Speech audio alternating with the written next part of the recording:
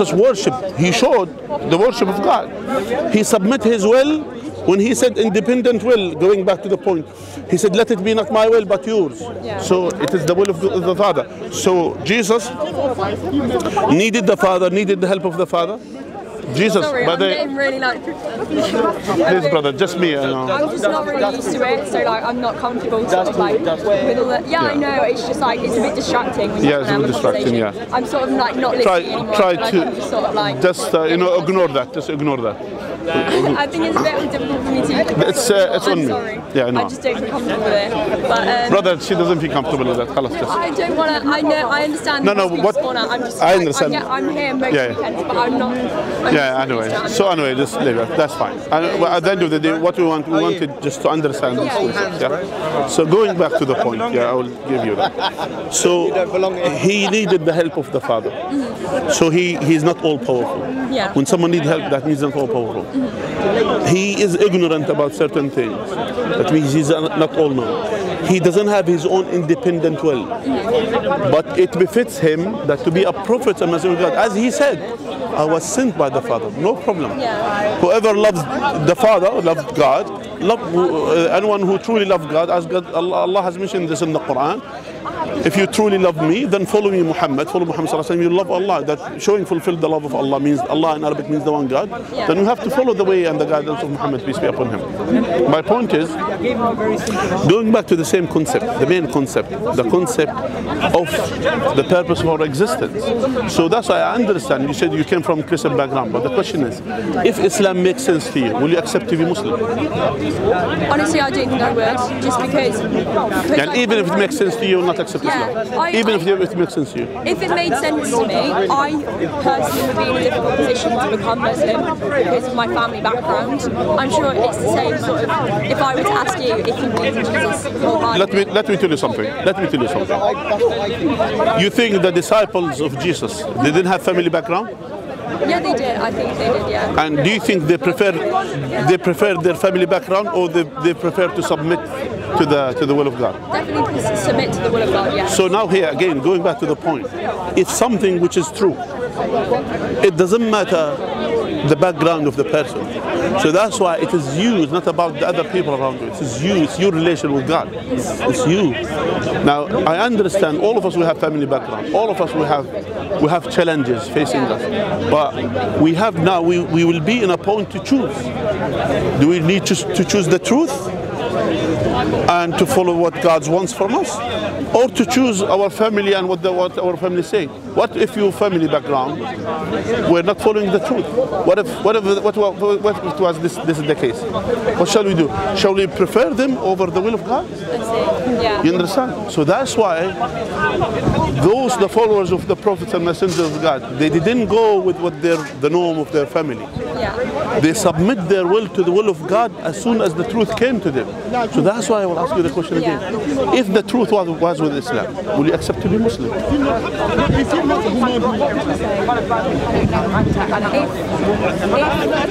you saw Islam to be true, I mean, I guess I'd have to say that if I did... Yes, you will accept, yeah? Then if I believed it was true. If you believe it's true. If you are convinced. Good. So if you are convinced. So if I convince you now. You can try. Yeah, we'll try. Which, like as I tried with her before. Yeah. No. Good, I would. Okay. Yeah, okay. You're a good apologist. Thank you. I try to convey the message of God to the people. That's what I mean. I'm only servant of God. Now, you see here, we were discussing, I assume that you came from Christian background, correct? Sister. Yeah. You are sisters? Yeah. Okay. So I spoke to her about that. She said, I believe in Jesus to be God. Yes. Yeah. And then I said to her, what do you mean by God? She said, okay, he is God and he shares as well. He is similar to the Father, Jesus, the Son, and the Holy Ghost, and the Father. They are co-equal and similar to each other. Correct?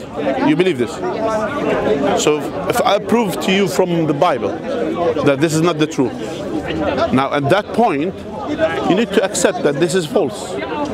If it's false, then we have to find the truth. Yeah. Now,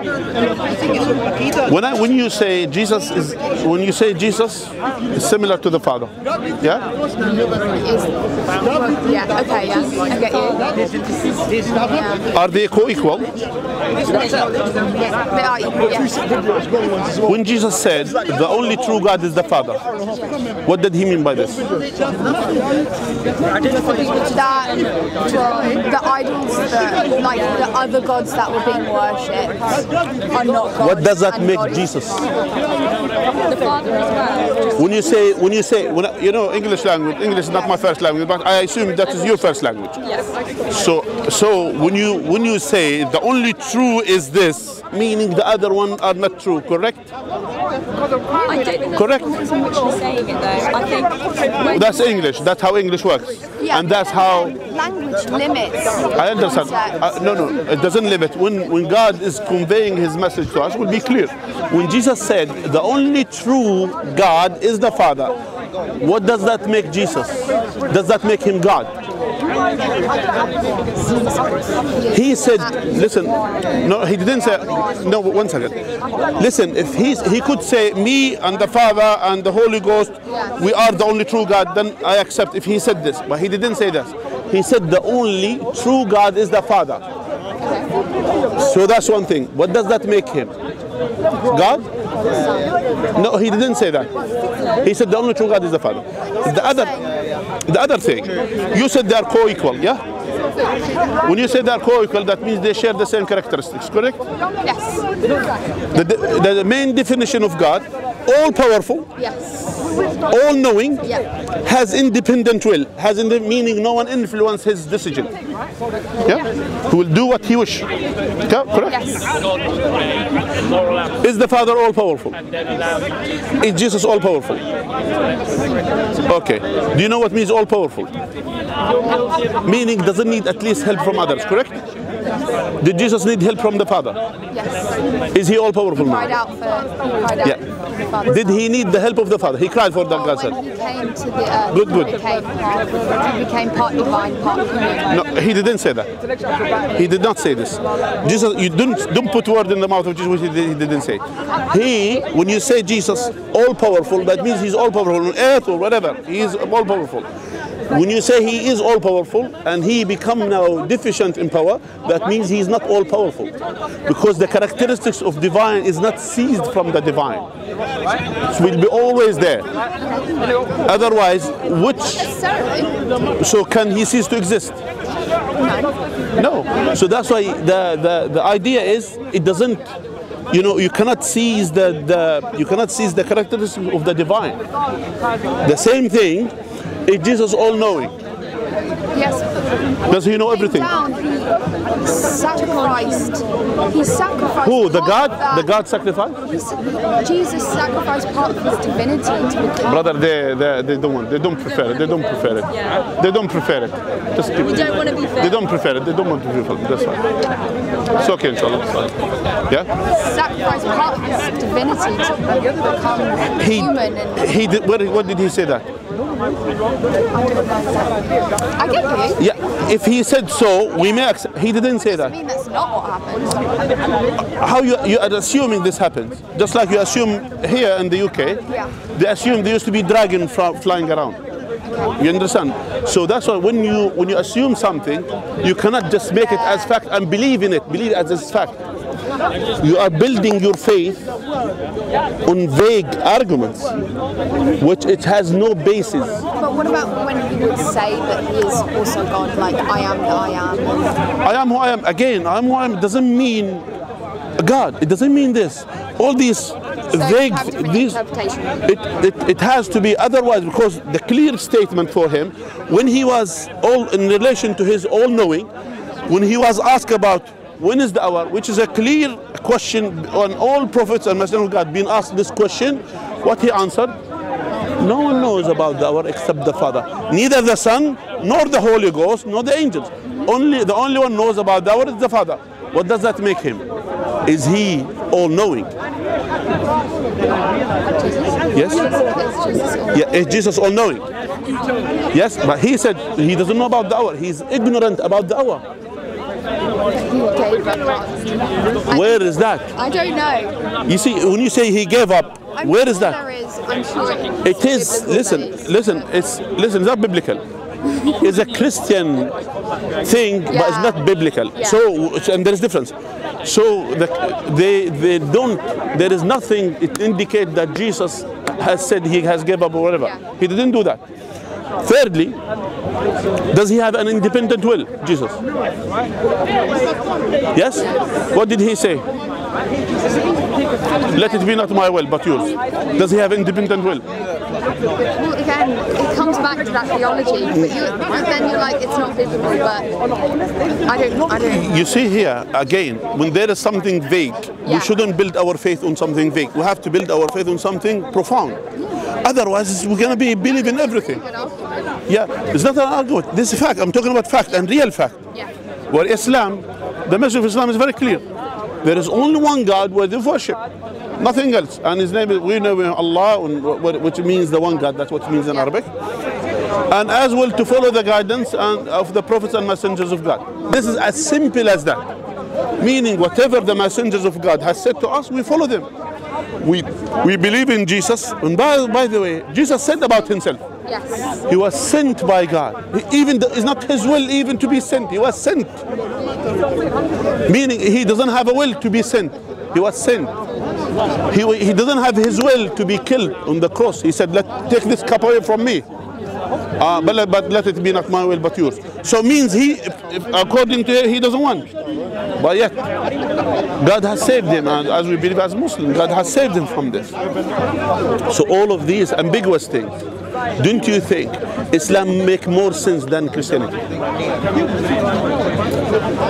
I'm not fully convinced. I will look into that. I will look into that theology, for sure, but I'm not fully convinced. But I make a great point. Listen, there is more than that.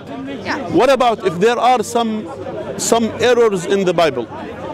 Significant errors in the Bible. Yeah. Okay. And listen, sister, Ador is the other one. I don't know what's your name, by the way. But what's your name? Erin. And your name? Holly. Okay.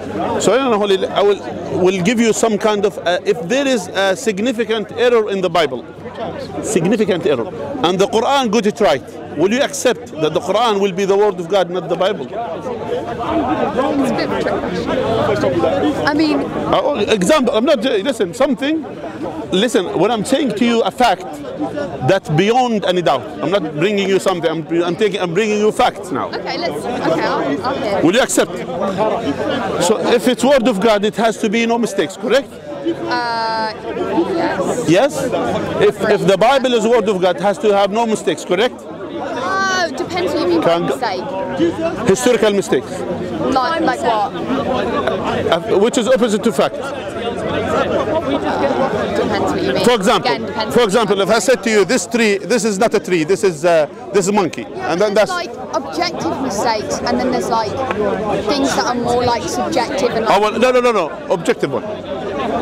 An objective mistake. Okay, go on. What is it? Okay, now we'll talk about it now in a minute. Yeah. I was meant to come and get her to leave. Yeah. By the way, I will do it quickly. But try to focus with me, please. I just have one question. Try to focus. Let me give this example. And I will receive your question. Okay, go for it. Yeah. Just can you focus with me? Yeah. It's important to focus.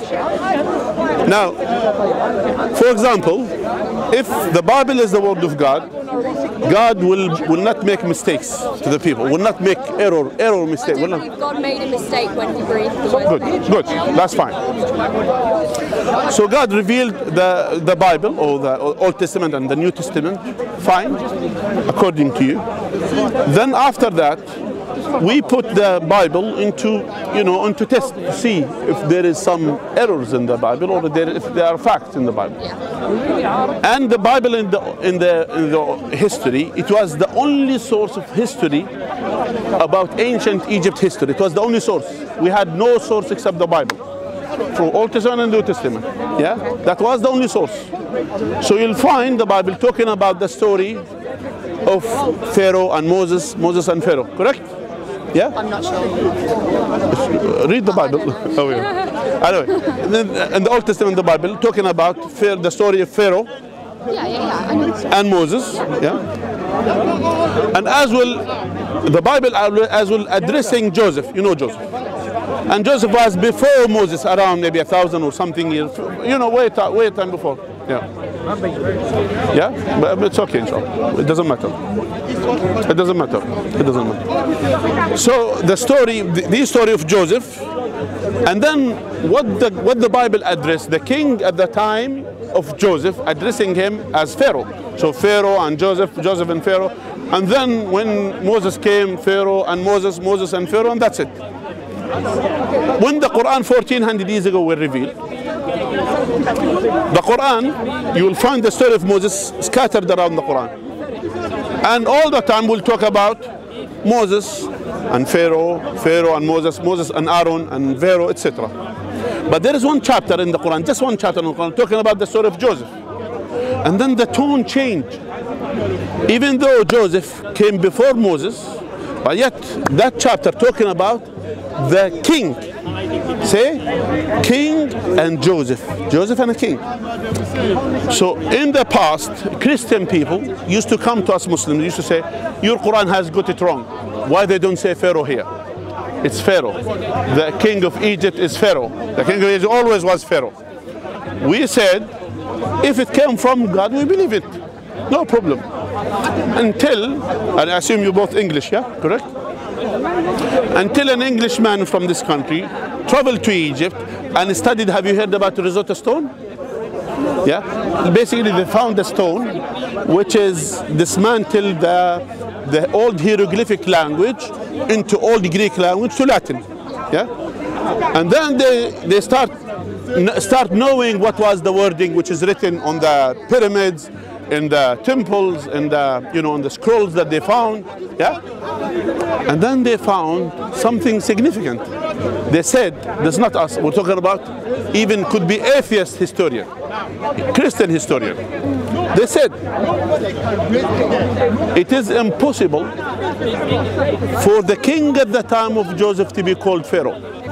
Impossible. It cannot be. Why? Because at that time Hyksos, which is the Semitic Mediterranean race, which reigned, and they took over Egypt. And they ruled Egypt. And they never used title Pharaoh.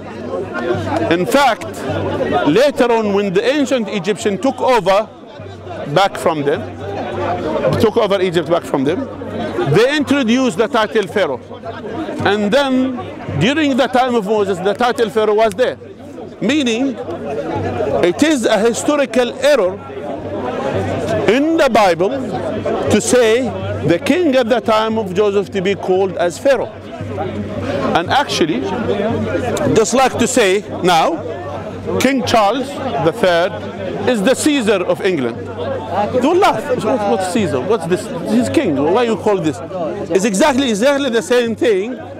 Even during the kings here of this country, they ruled Egypt, by the way, sometime during colonization.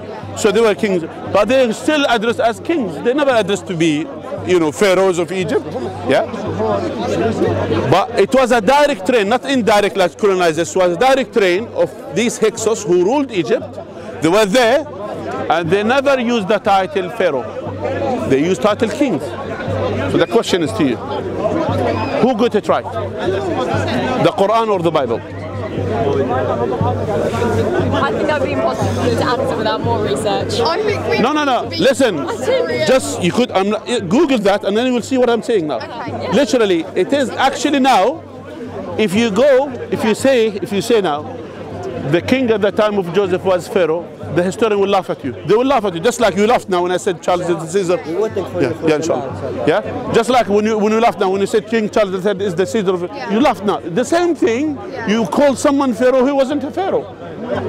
He was a king. Quran got it right, and the Bible got it wrong. Now, according to this historical error, will you accept? It's fairly possible for there to be historical errors. I know there's one in the story of the birth of Jesus you can't in two books of the Bible.